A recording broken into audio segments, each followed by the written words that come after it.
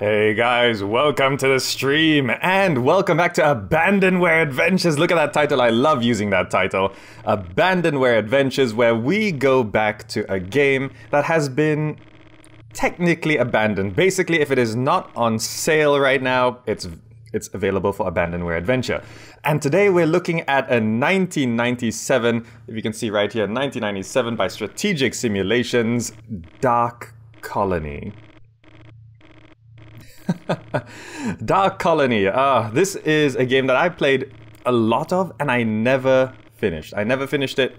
And we're going to be going through some of this today because I would really like to do a series on this. Now, I haven't done Dark Colony before because, well, it runs in this weird driver window thing. So I have to full screen it. So I couldn't record it properly before, because I didn't have a second monitor, but thanks to my Patreon and my patrons who support me, I got a second monitor, a cheap one, and I can now see myself there, and I can see the game here. Now, there's a few things in the game that I have to avoid, like the encyclopedia. Some things in the encyclopedia crash the game, so we can't do that. But we can play the intro. Now, a few notes on Dark Colony. Actually, something that was actually borrowed, I think, pretty much from Dark Colony is the strategy game Battle for Middle-earth. You know how in Battle for Middle-earth, the Lord of the Rings RTS, there's like a spire and you build buildings around it? I'm pretty sure that's from here. I'm pretty sure that's the base building mechanic used from here.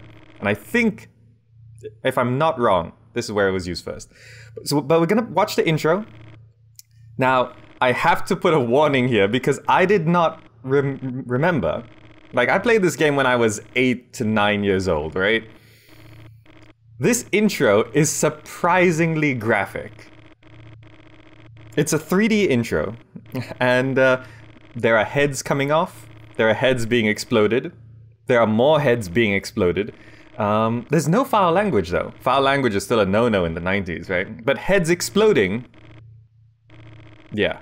So, although the CGI is a little, you know, rough, and it's very, very dark, I'm just gonna put a warning here that there are exploding heads and heads coming off. Okay. So, skip ahead if you don't want to see that, or just, if you're watching this live, just come back in 2 minutes. I'm gonna take myself off the screen here, and let's go ahead and play the intro.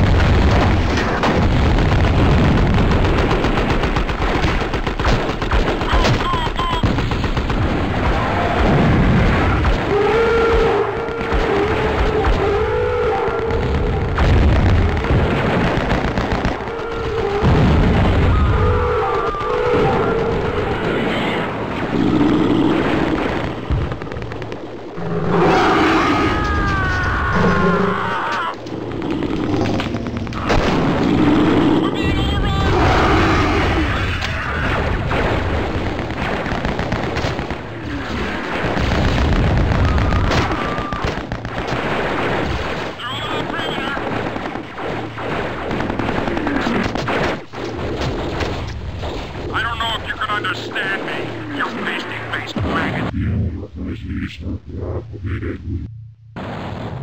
that's the way that I see it, you bugger!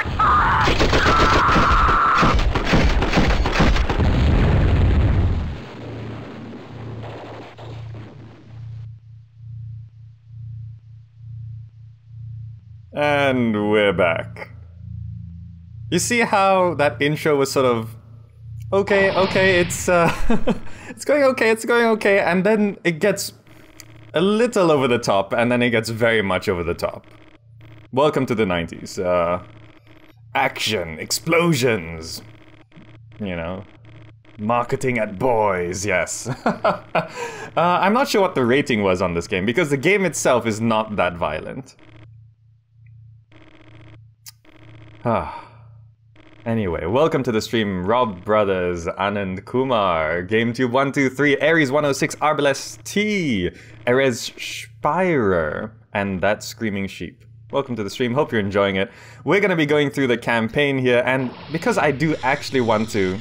The sound balancing of this game is all over the place, by the way. Because I want to actually do a little bit of a series here, I will be splitting it based on missions, because I like that. So we can play the humans or as the Greys. You can play as the aliens, but I'm gonna stick to the humans here. My name is Gamer Zach, and let's go ahead and start a campaign. Minimal voice acting, it's 97. Human overview, the year is 2137 and the colonization of Mars is not going smoothly. The discovery on Mars of Petra 7, a remarkable energy source, led to the belief that terraforming this planet was a viable solution to easing Earth's population crisis. Mankind's most ambitious project has spanned more than a century and has turned a sleeping planet into a thriving world, complete with lush jungles and colorful deserts. The time has come to move in. The major undertaking of colonization has been split up among a handful of Earth's largest corporations, all of which preached cooperation. The initial bases, mainly set up as mining outposts, have begun to experience strange equipment malfunctions and accidents which are severely testing the human alliances. Amidst the increasing confusion, mankind's leaders have admitted to what has been suspected for centuries, that we were not alone, and worse yet, that our alien guests have plans for us. In Earth's darkest hour, the war to save humanity is about to begin. Dark Colony was rated M for mature, says Rob Brothers in the chat there. Appropriately so, but I think just because of that intro. But then again, there is red blood in the game, so I guess... in the 90s, that's mature. It's not exactly Game of Thrones. Red Landing. Welcome to Mars, Commander. We have just received a distress call from one of our mining colonies deep in the Kreis Basin. The message was very broken up and I can't read that fast. Hold on, wait, stop. How am I supposed to read this? No, I can't scroll back. I can't scroll back up. We just gotta wait till it finishes, I guess. There's our mission objectives. Okay. Let's see. Price Basin. The message was very broken up, but as we understand it, the colony is under attack by aliens. There is no time to lose. We are sending you and a small team of troopers to find out what has happened there. We will be dropping you off at one of our still functional dropship beacons that marks the beginning of the basin. There should be a few more dropship beacons if you are able to reactivate them. We can transport in some reinforcements. Good luck, Commander. Mission objectives: reactivate the dropship beacons, locate and secure the mining colony. Commander must not be critically wounded. Transmission out. Let's get this started. To battle. I'm Lieutenant Gamazak. Sensors locked to the beacon, prepare for landing. So, in typical RTS fashion, first mission, no base building. Yes, sir. Search and destroy. Left click is for select and move. Now I should like slow my mouse down. DPI. Oh, that's my Rocket Cone saying 800 DPI. You know, I like Rocket Cone, but that voice is a bit over the top, isn't it? Anyway, let's Let's go. let's keep going. All right, so there is attack move. Surprisingly, in this game, there is attack move. Look at that. Ah, this brings back memories.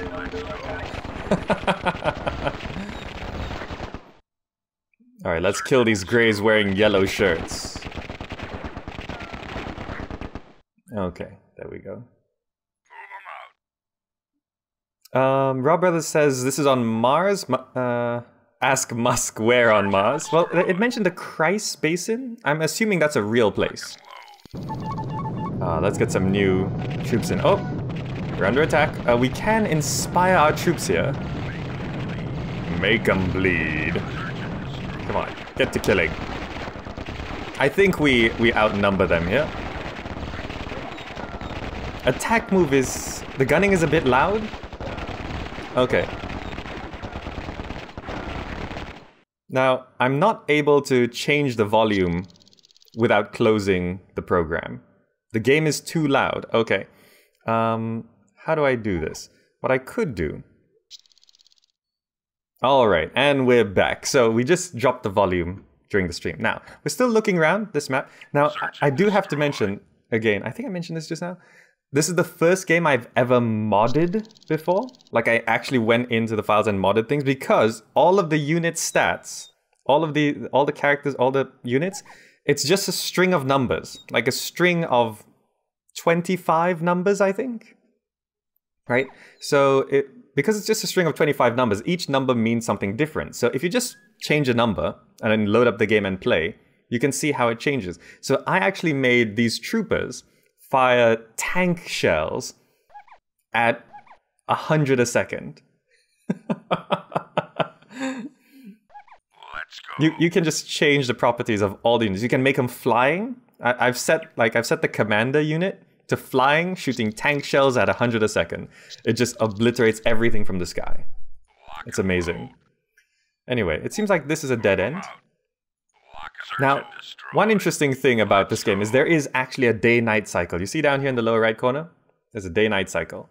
And humans see further during the day, but the aliens see further during the night. It's quite interesting, actually. So this is 97. So this is before Windows 98. And this is around the same time... Well, it was in development before Age of Empires 1 came out. Basically. Because Age of Empires 1 came out in 97 as well, if I'm not mistaken. Come on, make them bleed. Let's inspire our troops here. How's the volume now? Sounds okay? We might lose a guy here. That's micro. Pull back. No, he refuses to micro. Oh no, he's on attack move, that's why. You got it. Lock and load. It's very difficult to micro in this game. Search and destroy. But it's okay. We'll keep going. Why aren't the Greys wearing red shirts? It's just the standard color is yellow. But if you play multiplayer, yes, there is multiplayer in this game. If you play multiplayer, you can pick all sorts of colors. Here we go, another beacon. So this is 97. So before StarCraft, before Age of Empires 1, and we have hero units with abilities. I just want to point that out. There are hero units with abilities in this RTS. You got it. Not a common thing back then. Let's go. Alright, let's keep going. See, there's my ability. Inspire troops. And I think he actually levels up as the campaign goes on and he gets more abilities. You get like call down reinforcements and all sorts of things. It's really cool.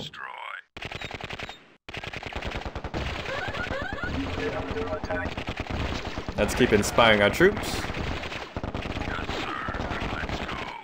So this is sort of a one-handed experience, but there are hotkeys. You can see everything is hotkeyed here. And once we get to base building, I'm going to need to use my left hand to... Because the build button is spacebar. Search and destroy. Oh! We've got some aliens attacking something here. And you'll notice the commander also has longer range than everyone else. Search and destroy. Alright. There we go. It just changed to nighttime. Our vision gets shorter. And the aliens get to see more. So quite often in the campaign, aliens attack at night. Search and destroy. Mission complete. Prepare for pickup, Commander. Oh. It's gonna come pick me up. You can run away from it. Nah, escape. Oh, come on. It'll chase you until it gets you. Ah, there we go. Cinematics.